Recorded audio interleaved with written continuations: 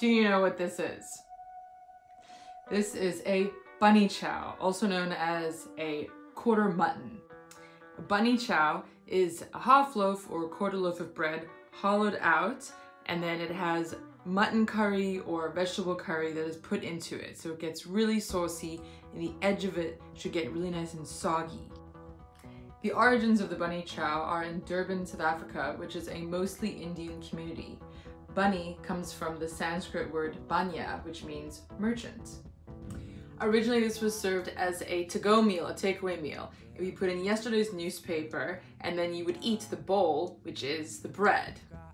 So if you want to do it right, use your hands, get messy, remember your history, and have a great day.